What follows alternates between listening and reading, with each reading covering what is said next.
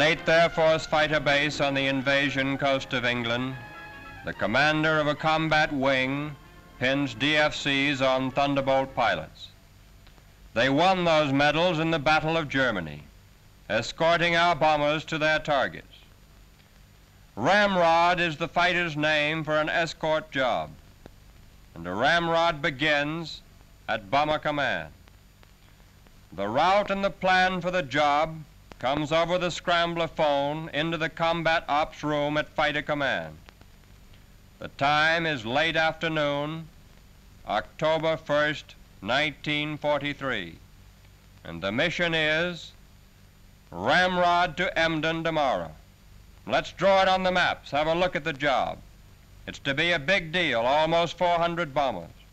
And here's their route into the target and out again, 300 miles and more each way. And where do they want fighter cover? Where are the rendezvous points? That's the key to a ramrod job. And so the details are sorted out and boiled down into the field order by A3.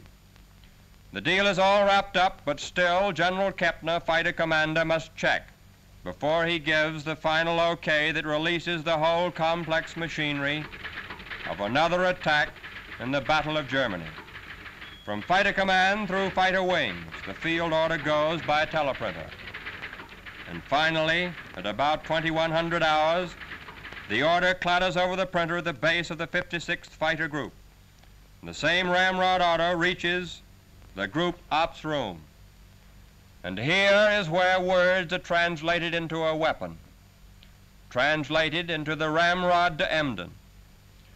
First, draw down the bomber route to the target and home again.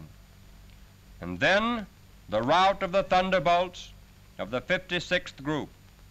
And all important, the rendezvous point and the rendezvous time. Always that emphasis on time, because time is gasoline, and gasoline may make the difference between success and failure of this mission. 90 seconds is your margin for error at the rendezvous point. But in those 90 seconds, a whole group of fortresses can be wiped out if fighters miss the rendezvous.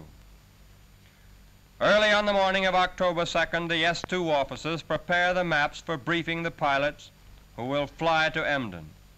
In this room, the attack order that began at Bomber Command completes its journey down in the fighter group. In another Nissen hut, a group operations officer reaches for the telephone. Briefing at 13:30 hours. Got it? Briefing at 13:30 hours. Roger. It's a belly tank job, so get 'em on. And the same order goes out to the ops officers of the other squadrons in the 56th Thunderbolt Group. And in each squadron now, the pilots are taking it easy. And they know a job is cooking. And take it easy now, boys, because soon the tension begins. And soon the pilots will know which names are down for each team on today's Ramrod to Emden. Each squadron commander knows his men, and wise as a football coach, he lines up his team, flight by flight.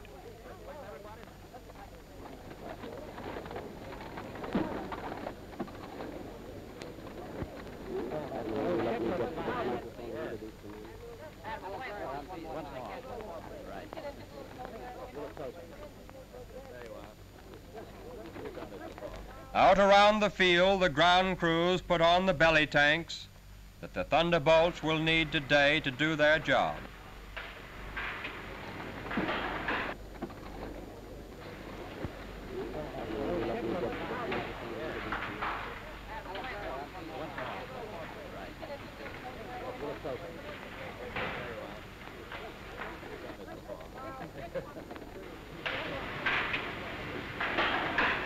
The name of this slugger is Little Cookie, and the two crosses record the Huns that have been blown to kindling by the 8 guns in the wings of these rugged fighters.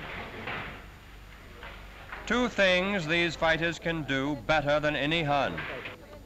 They can dish it out, and they can take it. And they have to do plenty of both. The guns are loaded, the tank is on, and finally the gas, the precious gas. Back at headquarters, the Group CO studies the job in the ops room. A veteran of more than 80 missions, he knows full well what these lines on the map mean to planes and pilots. Like a Toscanini or a Benny Goodman, he must absorb and memorize the music because he leads the job today. And next, let's check with Stormy, the weather officer.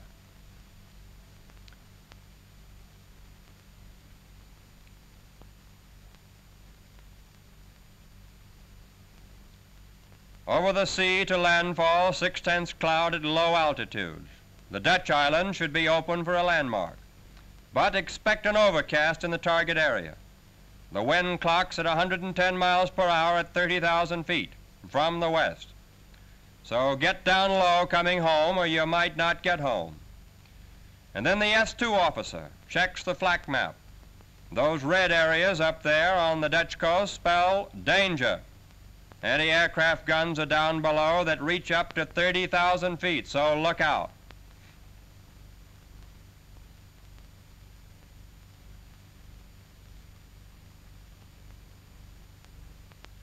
And now in the briefing room, the S2 officers and the ops officers wind up the job of laying out today's mission on the large-scale map. And outside now, from scattered corners of a station that is sprawled all over the English hills, carefully dispersed to guard against sneak raiders, the 50 or more pilots who will go out today in Thunderbolts arrive at the briefing shack on battered bicycles and some in the always reliable Jeep. If it weren't for the bikes and the Jeeps, you'd have to spend half of each day just walking between the places you have to go on the average fighter station in Britain. The bomber crews were briefed hours ago for today's RAMROD to Emden. A fighter briefing is plenty serious. 50 or more pilots for the day's job file into the briefing hut, and there they sit down. The CO comes in, and the briefing begins. Well, here it is. The big friends are pasting Emden today. We're to give fighter cover from Zood Camp over the target, and back out again to the sea, and then part way home. The 56 will lead the show in. We escort the lead box of bombers. We've got to give them head-gun cover. Nothing must break through. The 4th Fighter Group covers the tail of our task force, and there should be over 100 of us. The B-17s will be in 3 boxes of 60 each, altitude 25,000 feet. The course home is 249 degrees magnetic. And remember, our rendezvous with the bombers is at 1548 at Zood Camp. They'll be to the north of us. Start engine at 1443. Take off 1449 to 1458. Set course 1503 at 3,000 feet.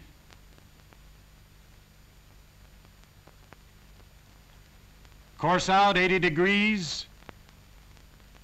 Target 89 degrees 1600. Course back 249. Land at 1722. Carefully on the back of his hand, each pilot writes down the dope on the day's job. And now back to the CO again.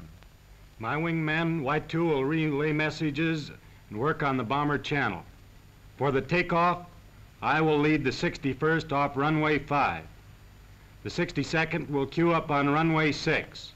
After I take off, the 63rd will move into position and be ready to shove as soon as the runway is cleared. And now the dope on the enemy flak and fighters for the day's job from the S2 officer.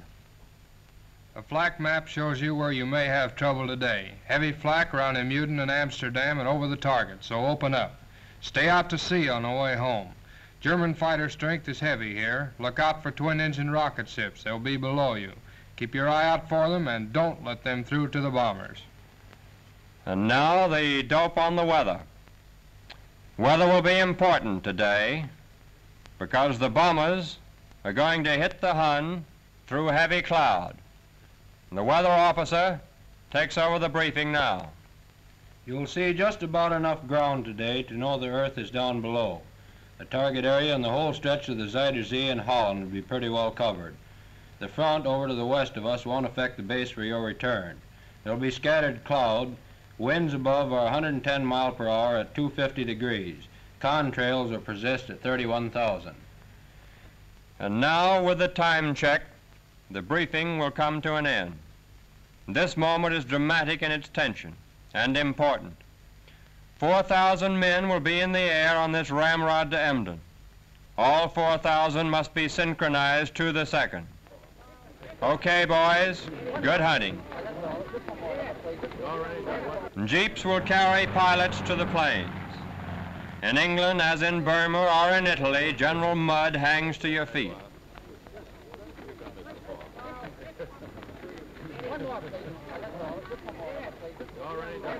And like everything else in every army, the Jeep must carry twice the load it was designed to do.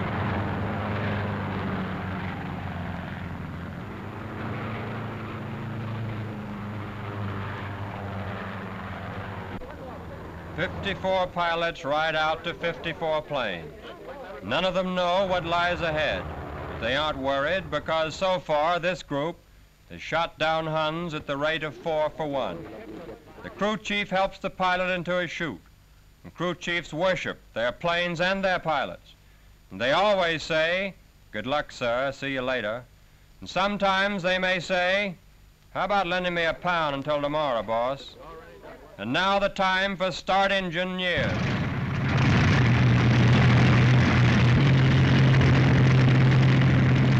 Six minutes after the first engine starts, the first squadron must begin the takeoff. 7 minutes later, all 54 planes must be airborne.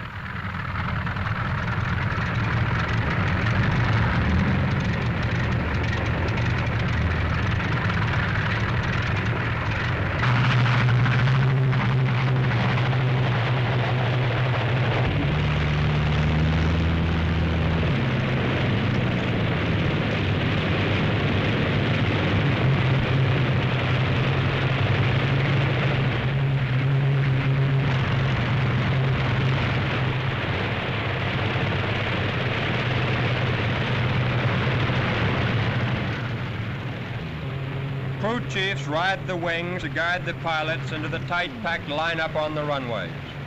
Remember, no seconds can be wasted now.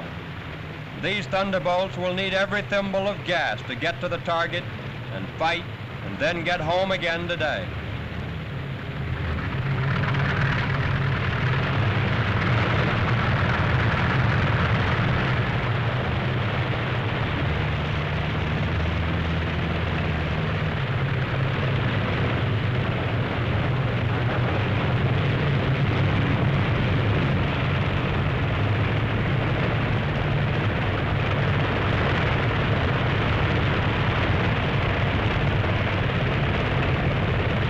There goes the flare,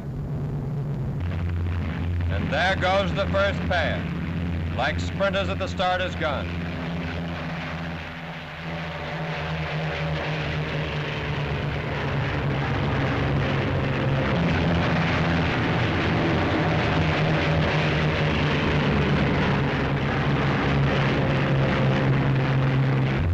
The leader will fly 3 miles out, make a slow turn, and then before he finishes a half turn of the field, the 16 planes of his squadron plus 2 spares must be airborne and in position.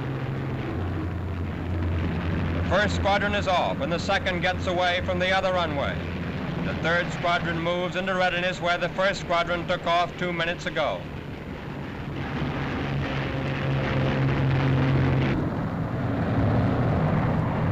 One slow climbing turn, all 3 squadrons will assemble and form into a huge V. The lead squadron in the center, the spearhead. The flights fly in a 4-ship V, 8 aircraft operating as a section. The trailing section flying 500 feet above the other. The 2 spares of each squadron straggle behind. Now the whole group sets course on 80 degrees. A slow climb to the Dutch coast, Then open up into battle formation. And 3 hours from now, home again if you're lucky.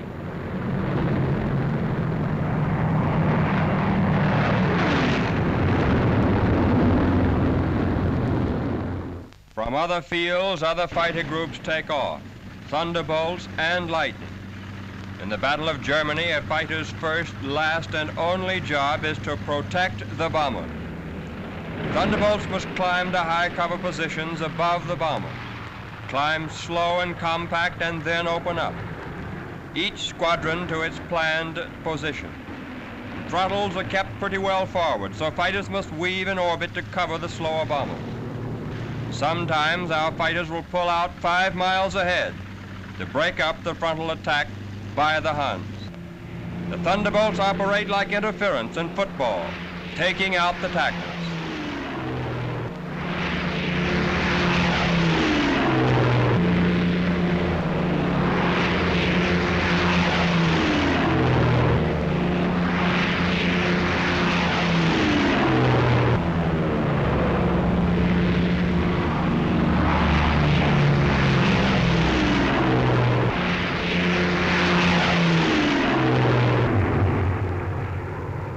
While they are still climbing, the fighters stay in close.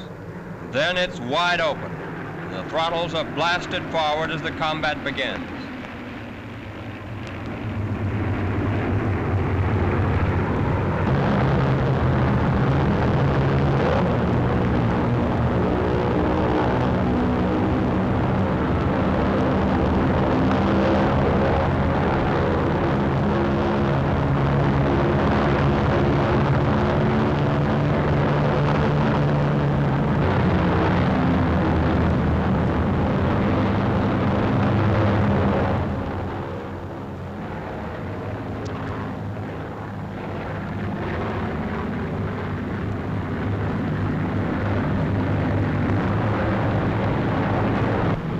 The bandits are sighted and begin their slashing attacks through the bomber formations, and the Thunderbolts are on top of the attackers.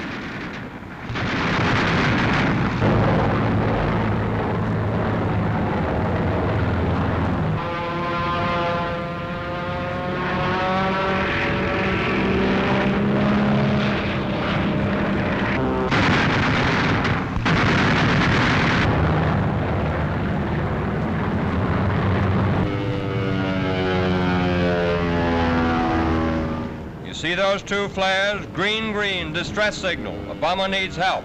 And here come 2 Thunderbolts.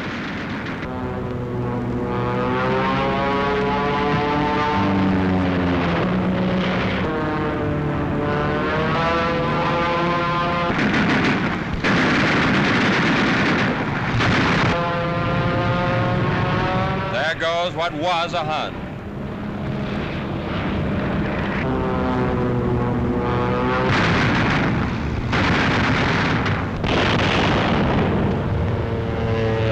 The other pair of the flight.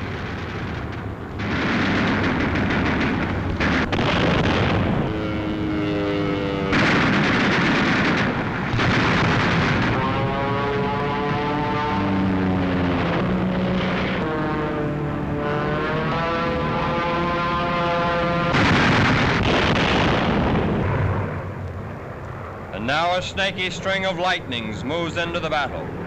They are the fighters that cover the bombers on deepest penetrations into Germany.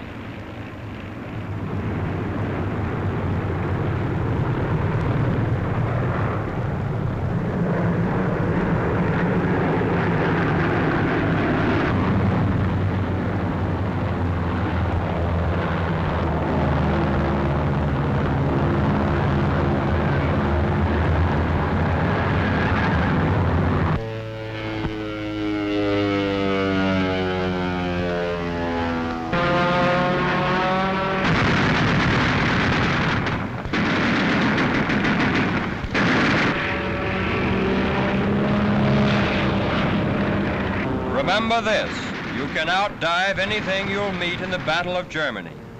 Keep on his tail and in the end you'll get him.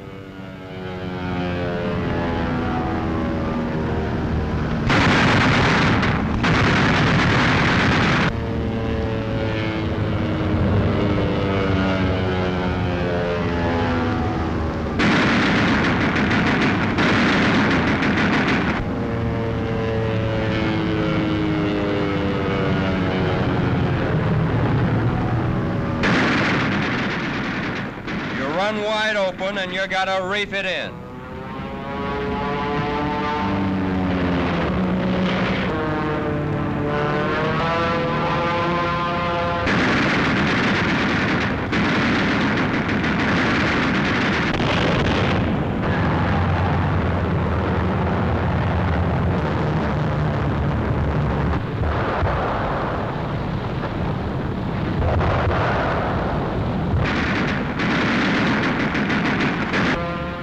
Watch these Huns. The single-engine jobs always hit the fortresses from the front.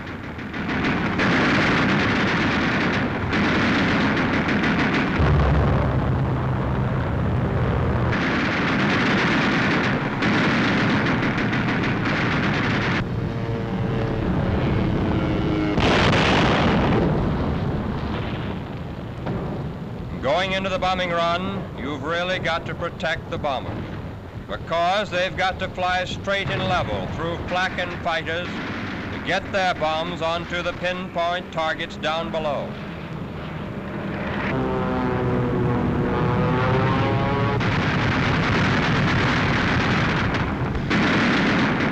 The opening of the bomb bays is the signal for the bandits to press home their attacks. The bandits know that the forts and libs cannot take evasive action until their bombs are away. The bombardier must forget his nose guns now and concentrate on that bomb site. Through cloud or clear skies, those eggs must go down and find the target. And it's up to you to help the bombers lay those eggs on targets like these.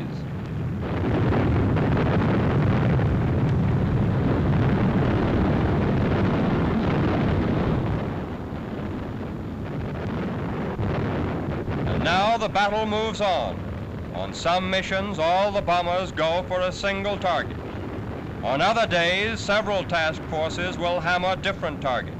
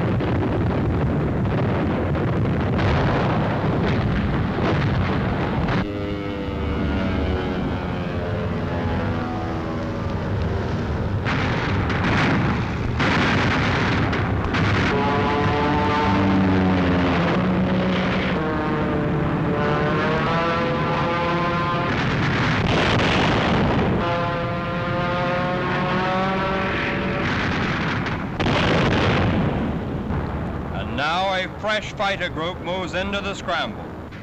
It's hammer, hammer, hammer every mile of the way. Twin-engine Huns come up now with their long-range rocket guns. Watch this explosion. That was a rocketeer.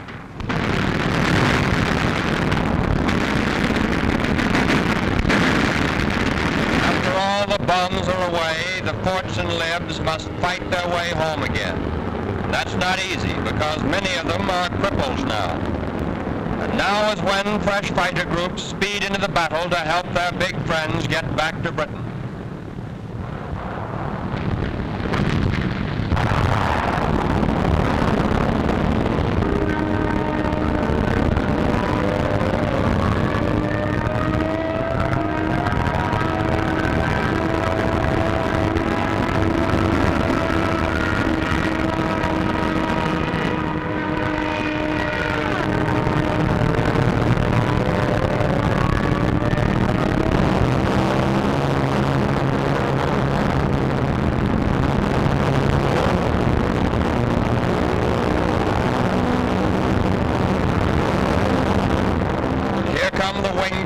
across the sky that mean fresh fighter strength. Brother, the battered bombers are plenty glad to see it. You see the whole story in these contrails. The broad massed trails are where the bombers turn for home. And there are the single streaking trails that show how the Thunderbolts weave above the homing bombers as top cover. Look at that fort's tail, a 20mm chewed it off.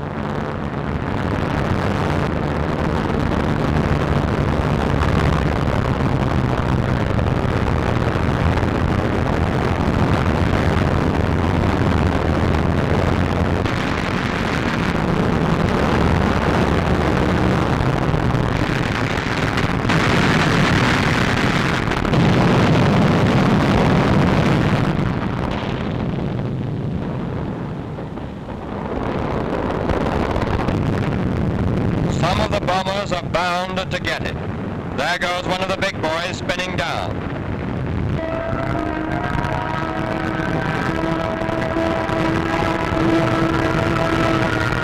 Some of the fighters get it too. There's the single shoot of a Thunderbolt pilot floating down.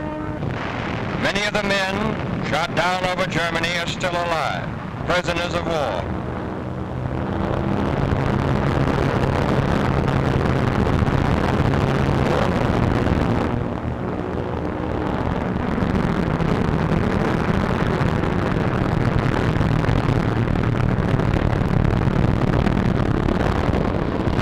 Black smudges of the flak that come up from the anti-aircraft guns below.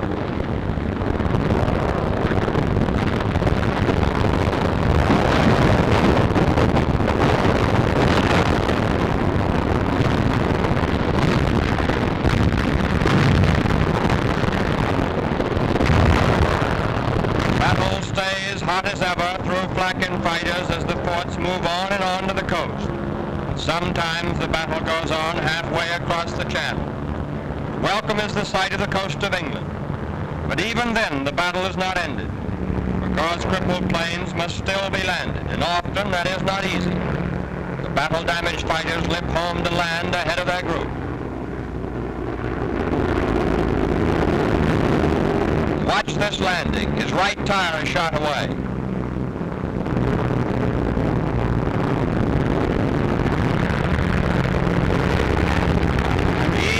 Hold it.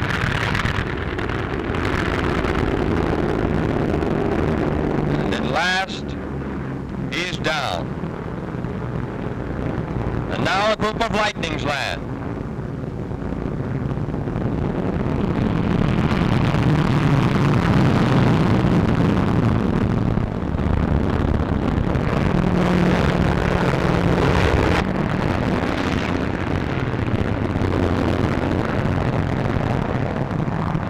The 56th group comes home.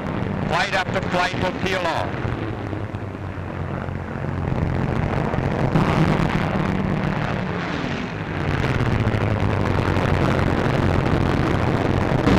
A new flight moves into peel-off position as each proceeding flight goes into the approach.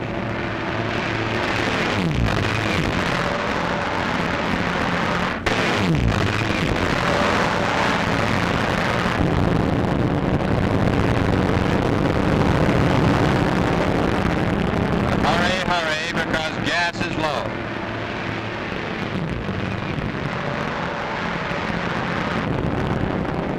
The first are down in close order. They must clear the end of the field as fast as possible.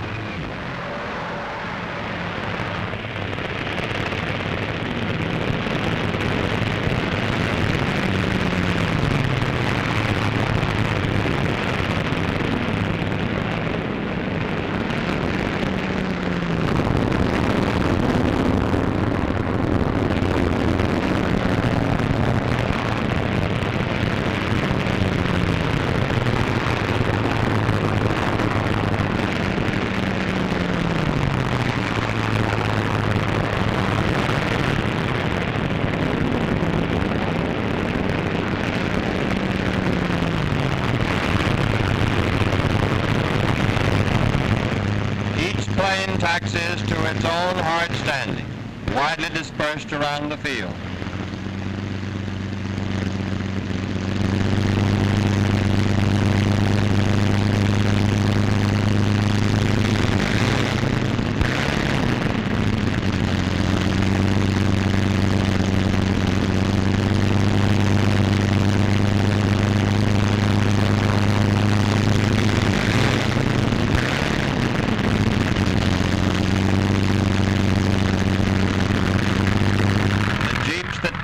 pilots to their planes. Now take them back to the interrogation.